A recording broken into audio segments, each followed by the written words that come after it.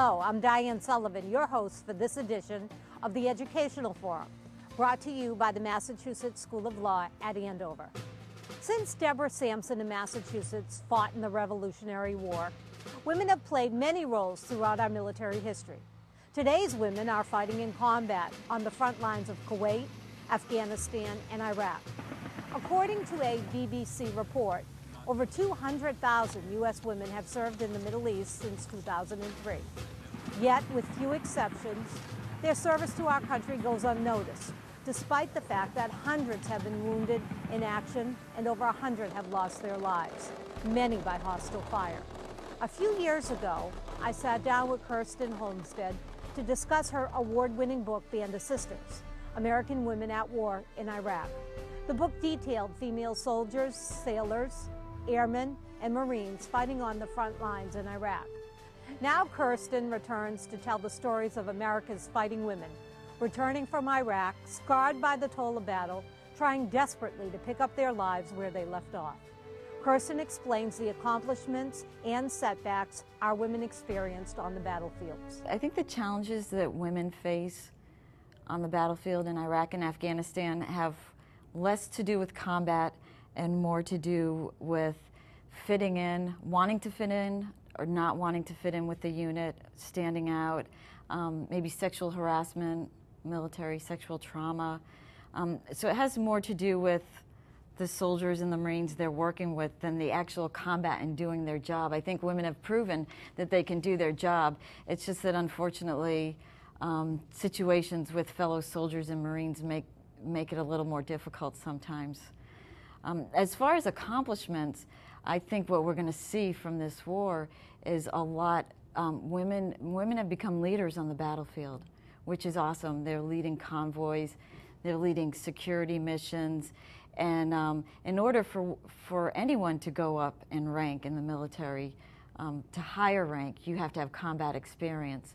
So I think that in the future, we're going to see a lot more women in higher positions in the military. So Kirsten, what do you ultimately conclude about the suitability of women for combat? Well, my conclusion is that women are suitable for combat, that they can do the job and they can do it well. I think I proved that, they proved that, and I showed that in Band of Sisters. So, I mean, I think that the law banning women from combat has to be, I think they need to rework that, because women are in combat over there and they're just not getting the recognition that they deserve. So allegedly there's a ban on women in combat, right, but in fact women we'll meet later in the show are in fact on the front lines. Right, they are. They're returning fire, they're kicking down doors, they're being ambushed, they're being hit by IEDs, and they're coming back with the same wounds, physical, mental, emotional, as the men. And I mean, we need to recognize that they're in combat so we can help them when they come back. In your new book, When the Girls Come Marching Home, which I hope everyone reads, it's just as wonderful as the last. They're very sad, but we need to know what's going on. Mm-hmm. So in your new book, you really focus on women coming back to the United States after having served in combat roles. Mm-hmm. And what do you conclude are some of the major issues that women face when they return home to the United States? Major issues include depression, isolation. Some will talk about their experience over there. Others, if they're still on active duty, say, I'll talk about it when I'm finished with active duty. So they're holding it in. Women are less likely to act out than men. They're less likely to go out and drink and maybe be reckless driving. But there's a group of women that, I mean, they talk and talking's healing, and there's another group that just holds it in, stays in a corner in the bedroom, keeps the lights off, and we really need to reach those women. Sure. Yeah. Why did you write the book? I wrote the book because I had finished Band of Sisters and started the book tour, and I was running into a lot of female veterans, and they were telling me their stories about coming back, and in some cases the war hadn't started until they came back. It started inside them, or it followed them home. And there was one instance where I was speaking at a university in New England, and I saw a female veteran, and she said very little to me, but I looked into her eyes and I thought, she's not done and I'm not. I mean, I need to finish. I feel like I was a voice for them, which actually sounds, I don't know, it sounds too big, but I feel like I've been a voice for them in combat, and now I want to be a voice for them when they return home, because they're not going to put the spotlight on themselves when they're over there and their accomplishments, and they're not going to do it when they come home. That's right, and thank you so much for doing that on their behalf.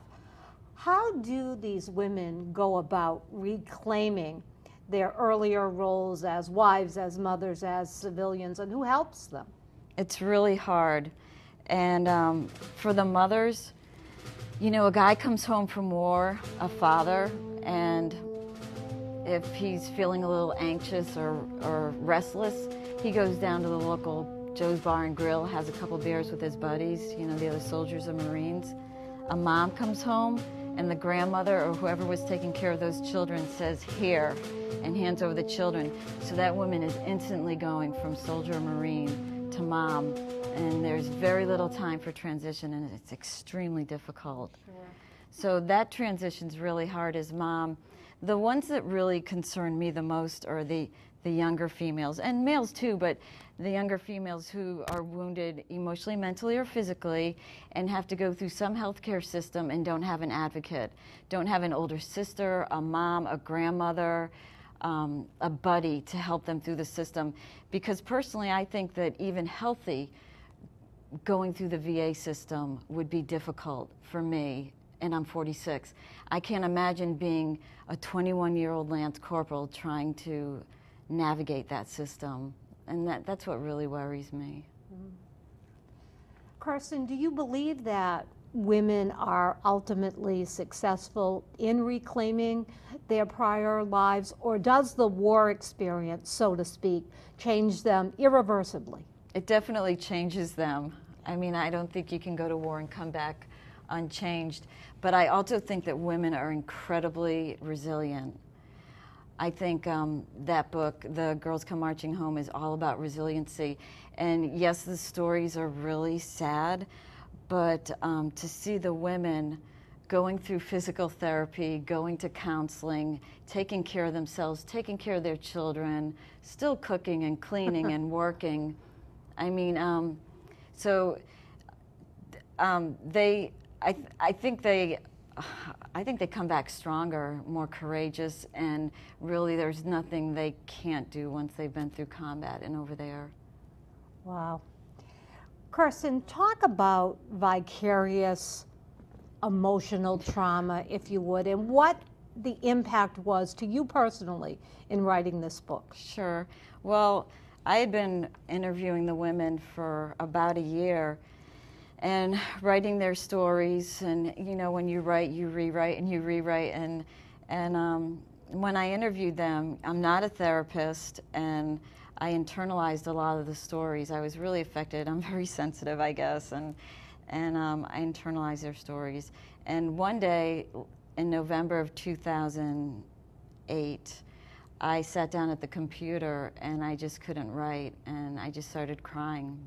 And I was working on C.J. Robinson's story, and her story, I think, affected me the most of all the stories in the book. I was really sad because what I saw was a soldier who was wounded in Iraq, and lots of soldiers come back wounded, but when she came back, how I feel is that the wounds did not break her. What broke her was our country and our healthcare system, and the fact that they didn't roll out the red carpet for her. They didn't take care of her when she came back.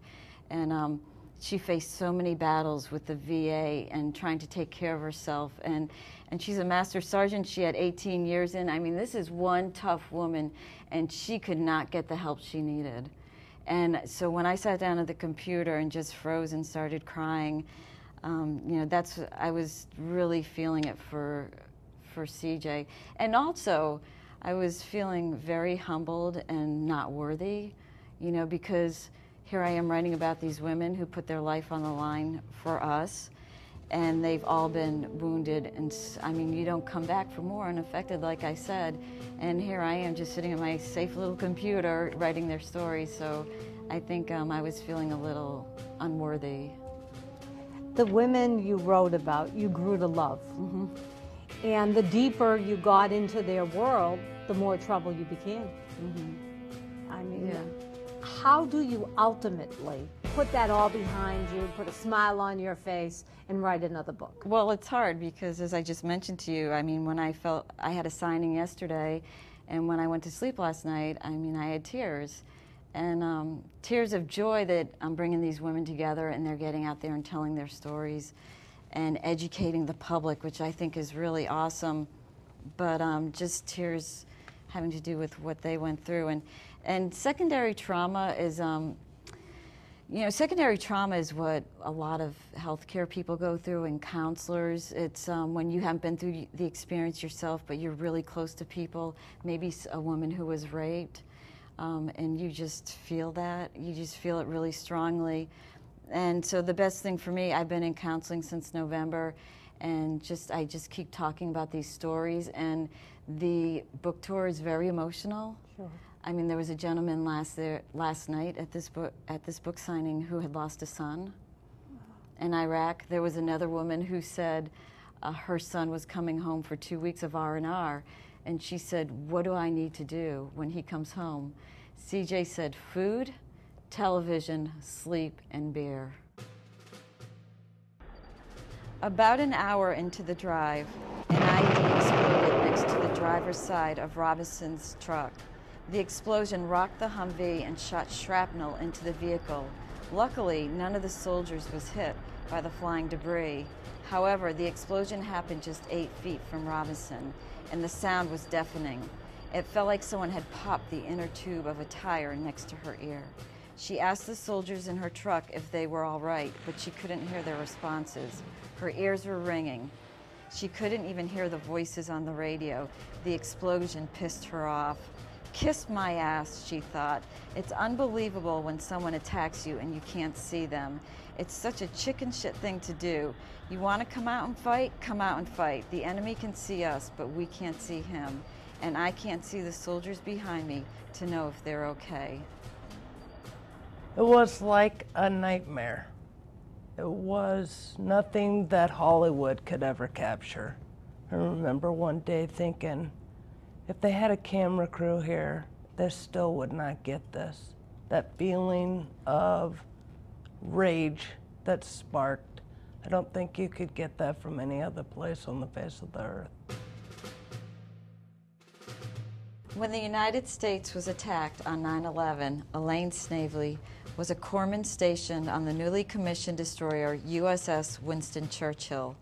The ship had been at sea for more than a month and was deployed off the coast of Portsmouth, England. Medical and senior staff carried handheld radios to communicate with one another at all times. Snavely was sitting at a computer working on the medical supply inventory when a message came across the radio from the bridge to the commanding officer. It was a flash message, extremely urgent. The CO responded that he was on his way. Within minutes, he got on the ship's intercom system and announced that a plane had flown into one of the twin towers. While still on the intercom, the staff received another flash message. The CO announced that a second tower had been hit. Then another message: the Pentagon had also been struck.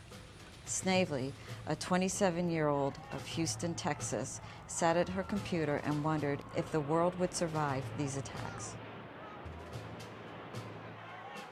The day I was injured, I couldn't really tell you too much about it. I'm grateful that I don't remember too much. I remember calling my husband, wishing him a happy birthday. I remember going to the security brief, letting people know who was going to be in which vehicle, and since there were going to be 4 Humvees, who was going to be first, second, so on.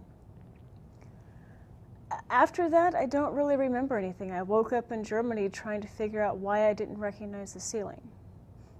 Ceilings were kind of important when you stare at them for several hours during the night, and I didn't recognize the ceiling.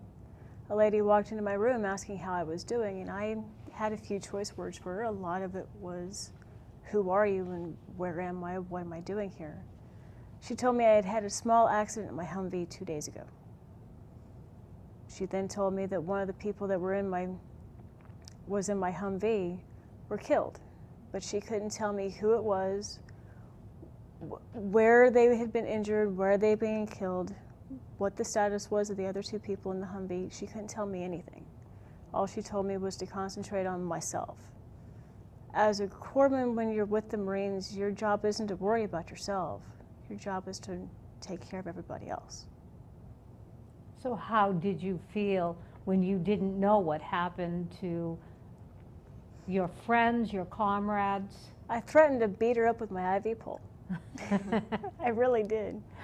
It wasn't until after I tried to reach for the IV pole that I realized my left arm was in a bandage. I had evidently broken my arm. And what other injuries had you sustained?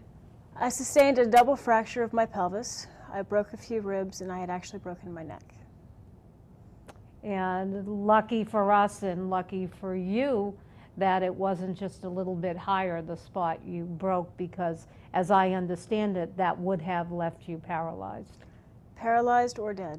So one vertebrae actually separates me from ending up like a vegetable and being around today. I'm very grateful for that one vertebrae.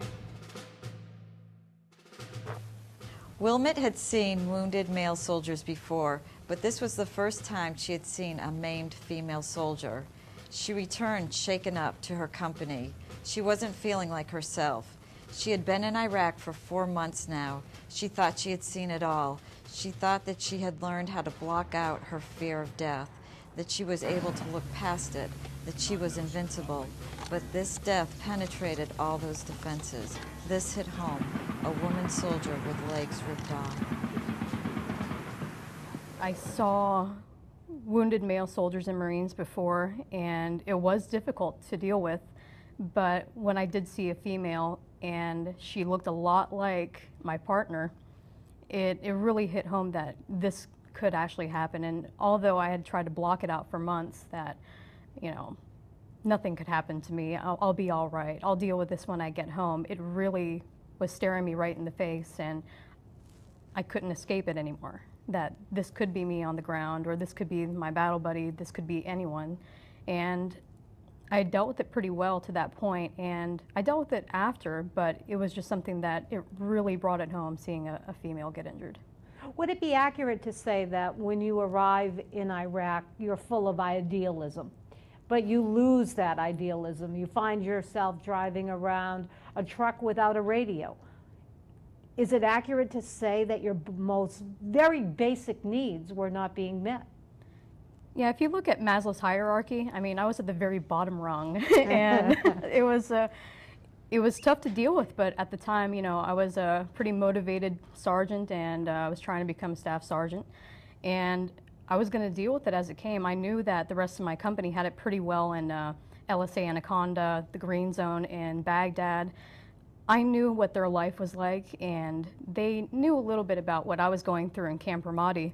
But yeah, my basic needs weren't being met, but I did what I could. I hustled and hustled and hustled until I got what I needed for my soldiers and the Marines that we were treating. It didn't matter. I just got things done, whether it was going out in Lioness or scrounging for materials. I would go, you know, knocking on doors saying, hey, we need extra lumber because, you know, I don't have a bed, or it didn't matter. I still made things happen, and it was difficult to deal with that my company didn't care. Let me ask you each why you joined the military. And I'm curious why women do join the military. I understand from Kirsten's book that you wanted to join since you were 6. Yeah, I come from a long line of men that have served in the Marines and the Army. And I remember clearly the day that my dad pulled out his dress green uniform with his light blue infantry cord and his fruit salad, and how dynamic that looked. And I thought, I'm gonna have one of those and mine will be bigger. Competitive even at 6. At 6. Elaine?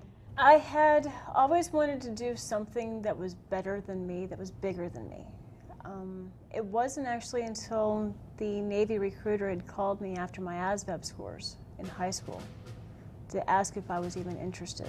And once I finally decided to listen to what he had to say, only then did I find out that I had actually had a lot of other distant family members in the military that I didn't even know about. I knew they had served, but I didn't know all the ins and outs, and I didn't know all the details. Once I actually enlisted, it was more along the lines of I was actually part of the real family now. I wanted to go to college, and the GI Bill looked really appealing, and kind of the same thing happened. I took the ASVAB test in my junior year of high school, shortly after the Army and Marine Corps recruiters were knocking down my door, and it was just the Army side was more persistent.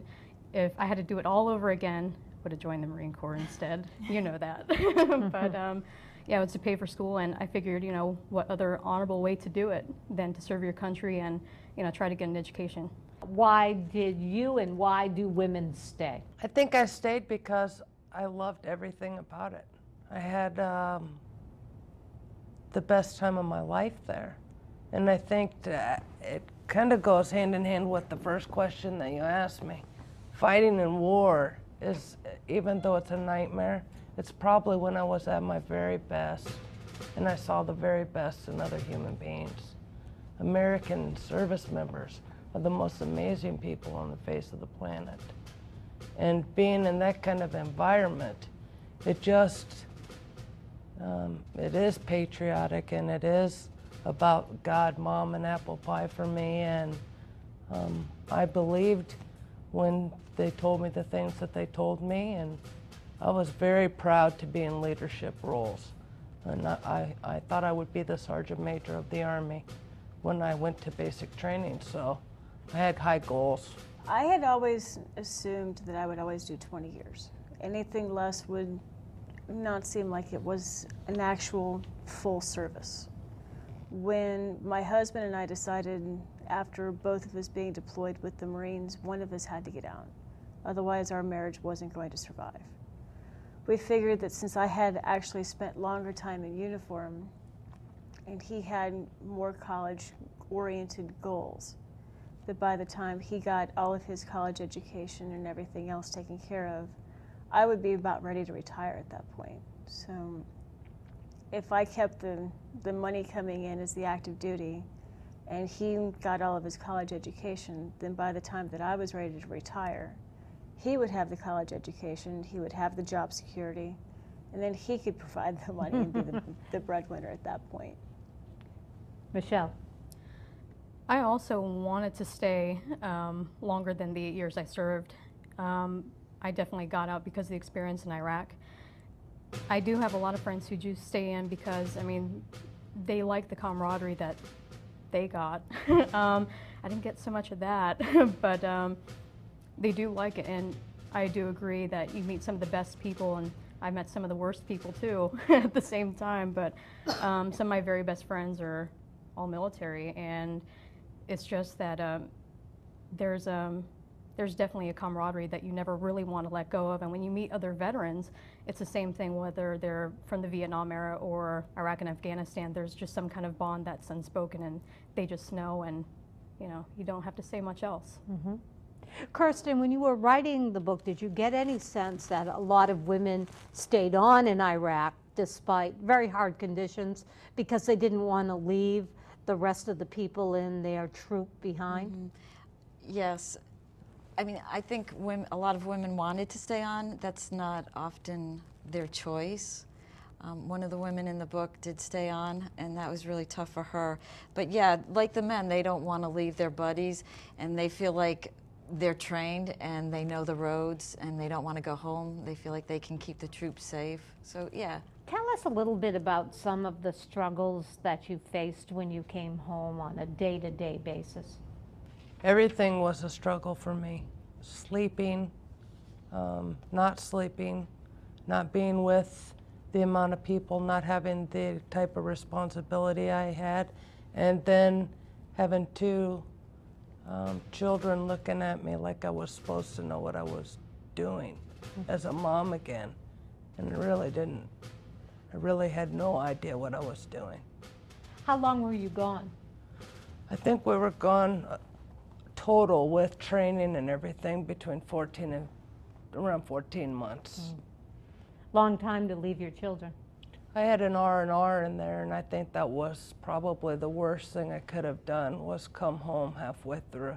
Elaine, what were some of your difficulties? My biggest challenge was the fact that half of my body was broken. My brain still worked, but half my body didn't have the physical strength to be able to do what I normally would do. I had a wonderful independence about myself, that I could get up and go where I wanted to go and do what I wanted to do, and now my world was limited to the lazy boy, the restroom, and the refrigerator. Just that one little circuit was all my body could do. Thankfully, my husband was more than helpful with that. With him being 6'1", me wanting to be held and touched and kissed, the best I could do was stand on one step to be halfway decent in height. Because it's not like you can angle your head if your neck is broken. You have to keep everything steady. You have to keep everything straight. So you went to Iraq to fight for our freedom, and in fact you lost yours, at least temporarily, in the process. I lost mine temporarily, but what I gained was a different perspective. Everybody's on some level a little bit jaded. I'll take care of that tomorrow. Well, when you don't even have the physical strength to lay yourself down and sit up in bed, when you need somebody else's help to do that, your world becomes very concentrated on what you can do and how you can approach things. I had to learn really, really early that even though I couldn't do things the way everybody else did them, I could still do them if I approached it from a different perspective. Michelle? Well, a lot of my difficulties had to do with going back to school. I felt really prepared and, had got everything done that I needed to as far as administratively.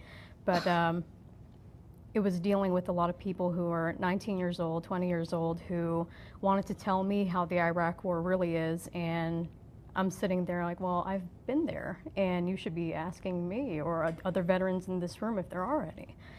And I think it was basically this disconnect that a lot of people think that just because they see snippets of the war on TV that they know what it's all about, or just because they watch a certain program that they're some kind of a subject matter expert on the war. And you really don't know until your boots are on the ground and you're in it. And you have a lot of reporters even who have been on the ground might have spent a lot of time at the Al Rashid Hotel in Baghdad and the P.T.S.D. So there's really a lot of different aspects of how reintegration was really difficult for me. But, I got through it through contacting other veterans that I served with, and that's how I kept plugging away. And it was really difficult to deal with coming home, being that a lot of people just wanted to challenge me all the time, and they had no idea what I had been through. Right. Diane, one of the things that Michelle mentioned to me once, and I thought this was great, is that for years men have come back from war, and we just accept the fact that men have been to war, they're coming back, and they're going to have wounds, physical, mental, and emotional. But because a lot of the public doesn't understand that women have been in combat, these veterans the female veterans find themselves having to explain and teach the public and their family and friends about what they've been through on the battlefield and what they're going through when they come home, when really they just want to be accepted like the men, which we'll probably get there someday, but we're certainly not there right now. And we'll never get there until people understand that women are playing combat roles in the war. And most of us just didn't know or appreciate that fact. Yeah, one colonel said to me, when the guns come out, everyone's in the infantry, and these convoys are being ambushed, and there are women on the convoys, and the guns are coming out, they're returning fire, they're in the infantry.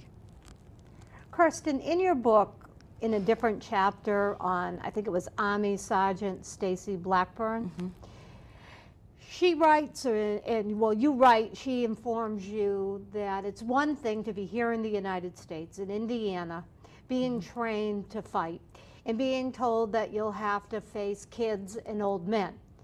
But it's quite another thing to look down the end of your barrel and know that you can take their life. So I guess I'd like to ask the three of you, what is it like to kill somebody? This is something I really want the public to know. Do not ask a veteran how many people they've killed, how it felt. It's the worst possible question that can be asked, and it's no offense to you asking it, but I don't think people realize how much that really brings up, and it's really such a personal question that I understand that, you know, people need to know what we've been through and what's going on with female vets or veterans in general, but it's really not a good question. Let me phrase it then differently, being the lawyer that I happen to be. When you're in Iraq, how do you distinguish friend from foe, or do you assume that everybody is an enemy? When we first got there, well, during the entire deployment, we would receive briefings from operation cells that if they had good intel, they would tell you this day the enemy is dressed in black pajamas with green armbands. On Thursdays or whatever day they got married, if they were in the streets with weapons, they were celebrating they were not insurgents or the enemy. On this day, so it changed every day. Wow. The rules of engagement are what dictate who and who is not the enemy. However, it's your responsibility to protect the property and personnel of the United States. The Marines that took care of me were phenomenal. If we ever had any kind of issues, the deal was that they would lay down the cover fire and they would throw me into the Humvee until somebody needed my help. So thankfully I was never in any kind of massive danger of receiving small arms fire or any kind of injuries at that time. I have in the past, but during this deployment to Iraq, I didn't have to worry about that. CJ, what impact was it on your family when you deployed to Iraq? Wow, which part of my family are you speaking to? Well, my mother, my kids? To both.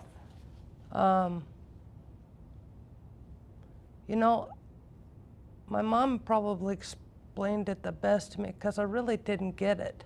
I really just thought, okay, this is what I do for a living. And now I've gotten my call, so you need to do what you were supposed to do. And that's just kind of take care of stuff so that I can go do what I need to do. Thinking that she would be able to make that click, that switch, and everybody could turn everything off like I could. Because when I was in Iraq, I thought about Iraq. When I was in Iraq, my mom thought about me being in Iraq. And my kids missed their mom. And my sister missed her sister. And all the family events I missed. But I didn't get it. And, you know, they're told not to tell you things that are going on at home that are not going so well, so they don't. But I started getting hate mail from my third grader with crayon dug in big circles and stripes down the center and bubbles over my head that said, "I'm retired," with smiley faces. And the other pictures were her with teardrops. And I thought, you know, why aren't they doing their job at home? This isn't supposed to be happening. And my mom said to me, when I was leaving the TBI Center in Minneapolis, she said, what if it was Amber or Ben in Iraq? Knowing what you know, how would that affect you? And that was like someone threw cold water on my face. I couldn't believe it. I don't think I would be able to, I think they'd have to sedate me. And my mom had already gone through Vietnam with my dad and her brother, so I guess I can't imagine what it must be like to have your baby in a place like that. So let me get this right, Robinson said. I'm willing to serve my country and get my ass blown up in the process. All I want is for you to fix my ear. You put me through all this shit at the federal building with a stack of papers like this, send me to the DAV, humiliate me, and now you want to know how much money I make? You have my 214s, certificate of release or discharge from active duty, that show I served in Iraq. Give me the piece of paper that shows me that you need to know how much money I make. I don't have anything. I have a poster I can give you. Lady, I'm out of patience and I'm ready to snap you in two like a twig. I'm not going to tell you how much I make. If you want to know, look up how much E8s earn in a combat zone. Then stick that and the means test up your ass. CJ, when you testified at the VA hearing, I'd like you to tell us a little bit what that was like, but also they asked you how you felt when you were in the crowd. Tell us what your response was. I can't really remember exactly what I said. Most of the things that Kirsten and I talked about when we interviewed, I would have to look at my actual notes. I became a great note taker, so I just know that I don't do well in crowds. I get very anxious and irritated and impatient, and I need to know where the exits are. There's things I feel like it's closing in on me. Is that a symptom or a result of your experience in Iraq? Well, the man at the table said that it was, and I think that part of it is from being trained not to have that, you're supposed to have security all the time. I was in a situation where the crowds were moving in on us, and you know, everyone has this grand idea of what PTSD is supposed to be, this checklist, and they expect you to fill in these ovals. My ovals are pretty much rectangles, and I don't fit into a lot of those categories. I have issues that they say are this or they are that. I've been affected by my experiences in Iraq. Why does it have to have this label? And I take issue with that. So I had to go to a hearing, and it wasn't like a courtroom hearing. There was a recorder on the table and a man who didn't know me from a hole in his head and my advocate, and they talked to each other. They really didn't talk to me. They asked me a few questions and asked me to describe how I felt in this situation and how I felt in that situation. And that just, it didn't seem right, because I think people respond differently. But they informed me that that was all PTSD. May I ask both of you, what is your understanding of post-traumatic stress disorder, and do you feel that you experienced it in any way? Oh, I know I've experienced it. In what ways? Anger, just a lot of undirected, just generalized anger, frustration, where I used to think that I was very articulate. If I couldn't find the words that actually made sense in my own brain, I automatically assumed that they weren't making sense at all. So I had to constantly modify and refine the way I was trying to get my point across. After about trying to explain something to my own husband, who's already also suffered from the PTSD, he's also been deployed with the Marines. After I explained something to him 5 different ways, he's like, "Do you honestly think I didn't get the first time? Then why didn't you say so?" Because I didn't want to interrupt you and have you angry at me. It's a lot of just frustration on the fact that your world doesn't fit around you the way that it used to prior to deployment. Sure. So it's a matter of trying to get your feet back on the ground and make sure that the world isn't tilting at the wrong angle. Michelle? Well, as a mental health sergeant, I've had to read the DSM-4, and now it's the DSM-4-TR, so I'm really familiar with the symptoms and the criteria, but the way I've experienced it, hypervigilance, irritability through the roof. I had a honeymoon period when I came back from Iraq where things were great until that 19-year-old opened up her mouth and everything came crashing down, and I wanted to smash a desk over her head. My temper was off the charts. I had insomnia. It was horrible after that incident specifically. And I just started to notice, more and more people were, kind of getting a little chirpy in certain classes. I was a political science major, so that didn't help at all. But yeah, I had a hard time dealing with that. Keeping my temper under wraps was really, really tough. Other physiological symptoms, I know I'm sounding like a medic again, but just stomach problems.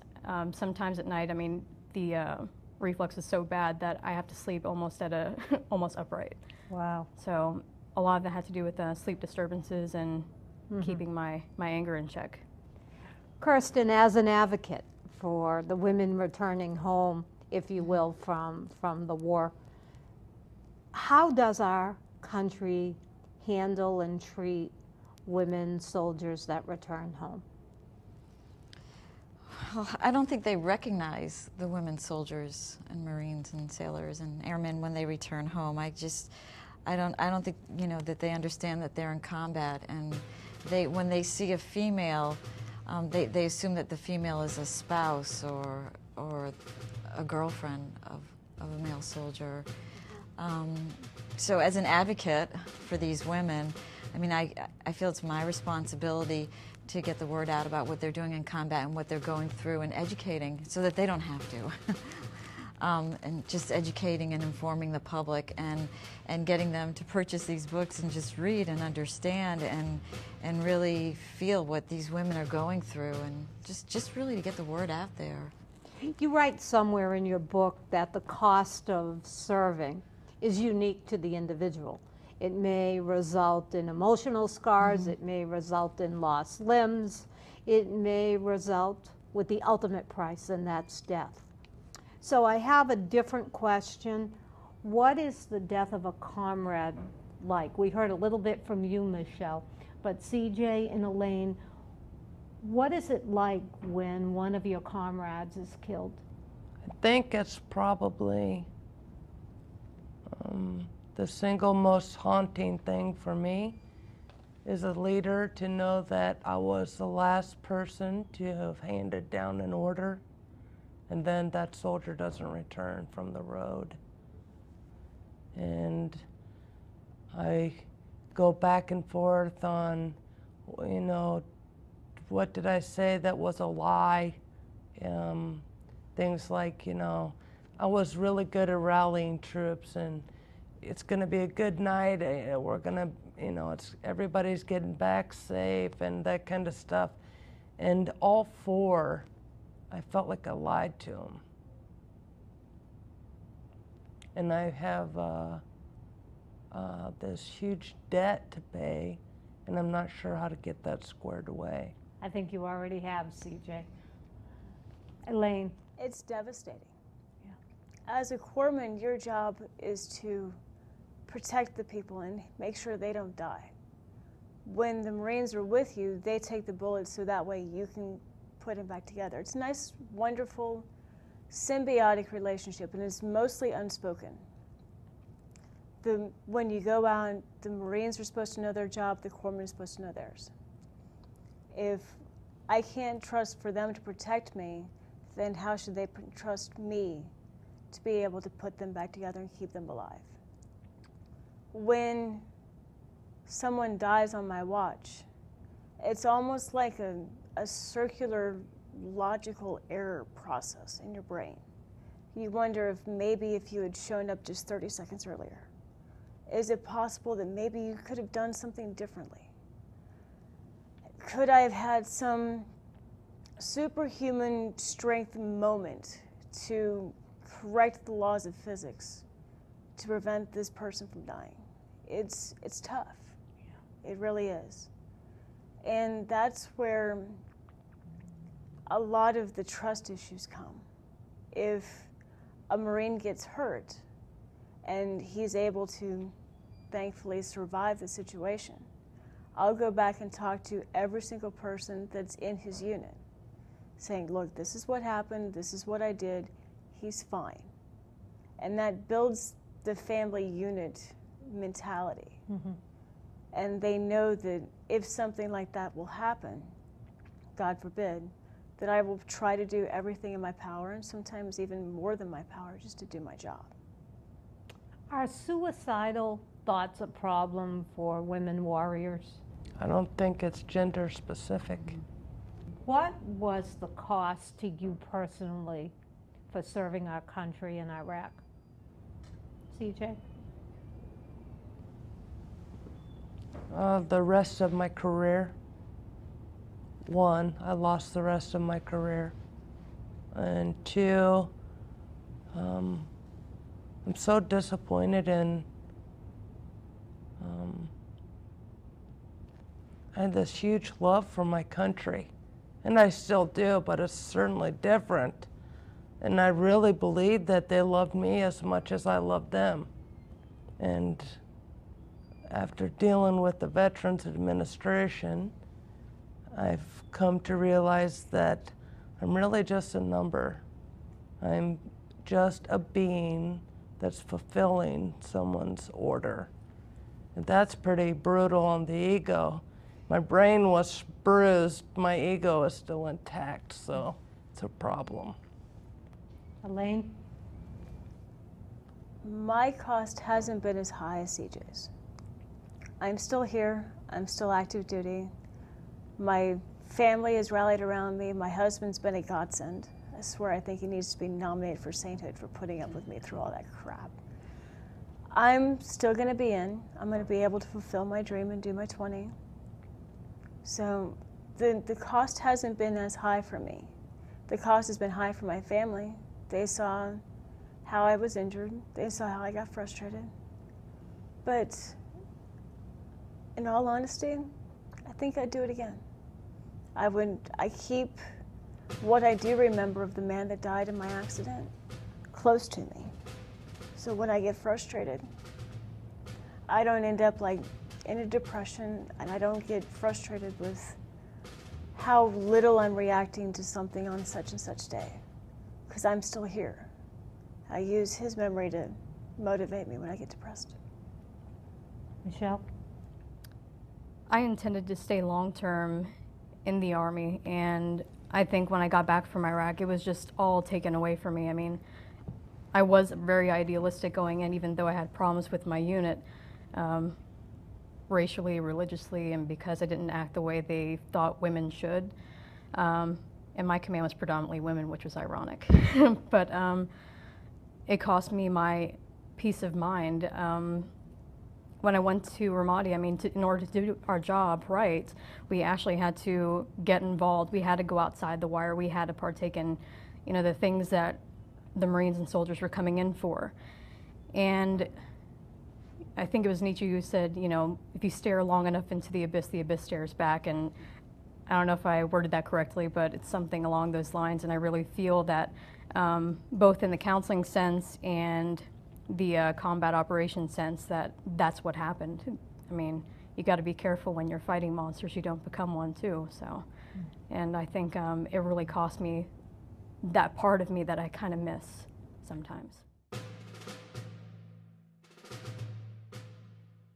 God forbid if you questioned events, why it was okay for officers to mail weapons home illegally, why it was okay for married officers and non-commissioned officers to have affairs, why alcohol flowed through the green zone despite the Army's anti-alcohol policy in theater, why her team was punished for providing desperately needed medical support for infantry units, why soldiers were promoted based on favoritism and not on ability, why her command expressed disappointment when she showed up to the clinic with a cross drawn in ashes on her forehead for Ash Wednesday, why her objectivity as a female was questioned, why the unit's female leaders attacked others for holding soldiers to a high standard, why she was instructed to give white soldiers special treatment or face punishment. No one was saying anything about any of these infractions. All I'm saying is that if something's going on that's wrong, you're supposed to speak up, whether you're an officer or not. But I guess I'm the asshole who actually believed that. How bad was it, Michelle? I think it's the single most demoralizing part of my life.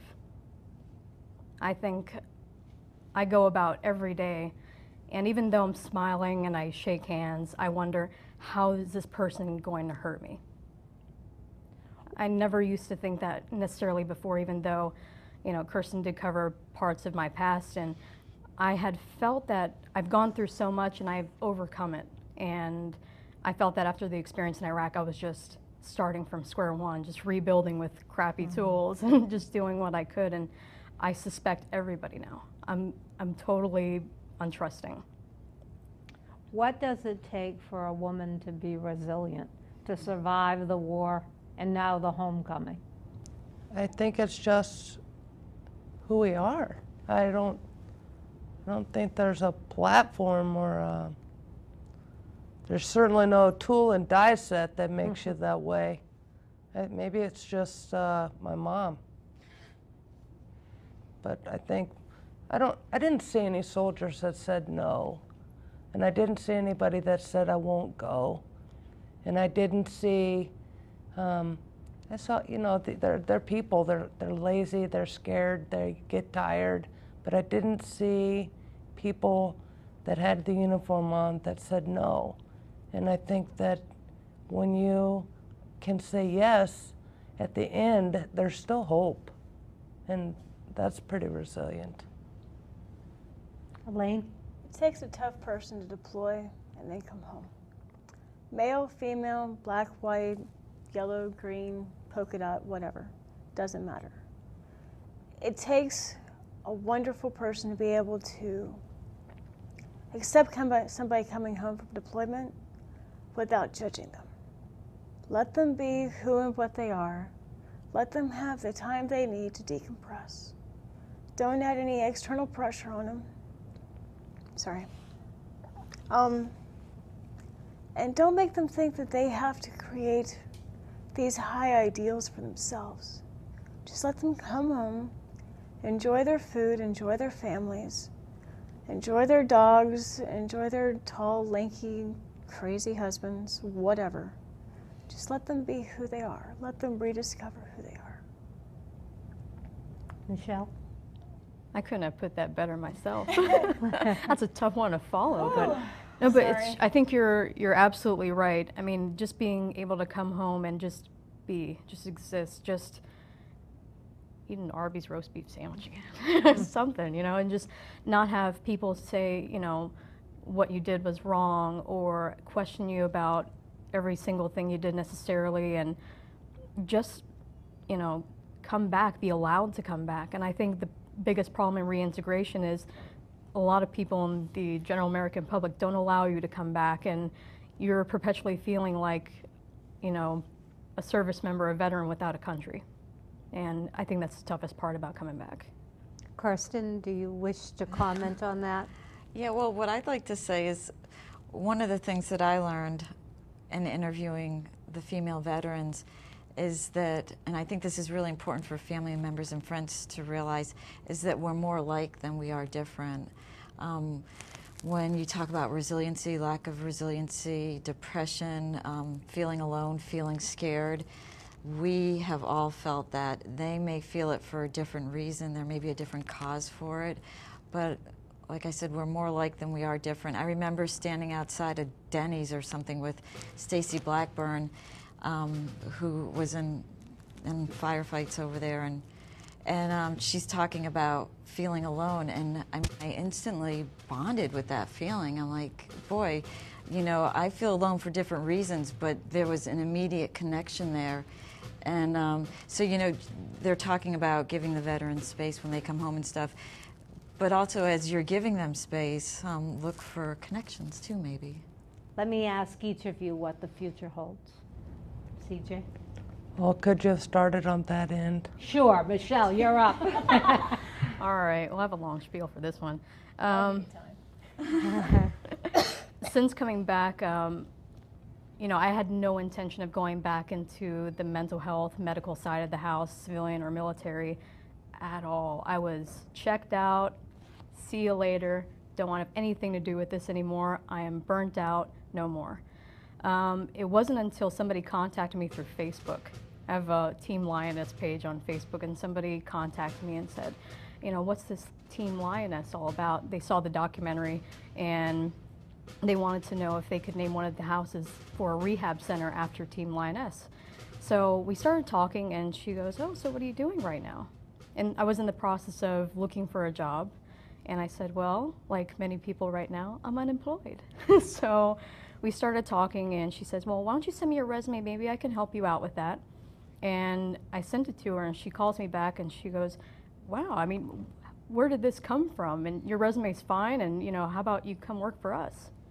And she's a Vietnam era vet herself. Her name's Leslie Lightfoot, and she's my angel. She made everything reopen up in a great way. And she knew about my background. I told her every ugly, gory detail, and she didn't run away screaming into the horizon. And I work for Veteran Homestead, Inc. right now, which is a nonprofit organization that helps out injured veterans, whether it's psychological or physiological. We take them. And we're opening up a new rehab center in Gardner, Massachusetts called the MVTRC, or the Northeast Veteran Training and Rehabilitation Center. I'm going to be the program director. And that's opening up October 16th, and we're still looking for more funding. So the federal and state government still has not stepped up yet, but there's still time. But it's definitely helped me in the process, and I think it's overcoming feeling like a victim and becoming a survivor and a leader that really helped me get back on track, and she gave that opportunity to me, and that's all I needed. Elaine. I think I have the easiest job here. I'm gonna finish up my 20. I've got 17 years come March, so all I have to do is hold down the fort for the next couple of years. My husband's going to graduate about a year before I retire. I'm planning on getting my massage therapy degree, so that way I can stop pushing pills down people's throat and I can actually fix the problem. And because of this accident, it's also made me realize that I wanted to learn how to train service dogs. So all I have to do is somehow figure out how to do that. Minor details. CJ? Well, I have a bucket list now, so I'm working on that. But I think probably, other than being a good mom, I don't know why that took me 2 people to think that. Other than being a good mom, I think my path isn't with veterans. My path is with the public. The public allowed and offered us all the opportunity to go to Iraq and do what we did by electing officials who thought that that was a good idea. So whether it was wrong or right, then they need to keep their end of the bargain. And their end of the bargain is, when I come home and I'm screwed up, I need you to give me a solution, not a backdoor exit, not a 6-month wait. So we talked about this last night, and I think the president and his family should be invited, along with every other legislature, to the lowest township to sacrifice their health care and use the VA system until it's fixed and see how long it takes. What last message do you have for the audience? One of the things I love, my boyfriend was in a restaurant one day, and the waitress had a USMC tattoo on her arm. And if he hadn't read Band of Sisters and didn't know about all the women in the military, he would have just assumed that that stood for her husband or her boyfriend, the USMC tattoo. But because he had read Band of Sisters, he realized that she might have been in the Marine Corps. So he asked her, and she was. And so I just want the public to not assume that all the service members coming home are men, and to assume that they're women as well, and just recognize them and give them the support that they need, really. We would like to thank CJ, Elaine, and Michelle for taking the time to come and share their stories with us and for their service to our country. We also want to thank Kirsten for continuing to highlight our women warriors in combat situations and the struggles they face when they return home. And finally, we would like to thank you for joining us on this edition of MSL's Educational Forum. So until next time, be well.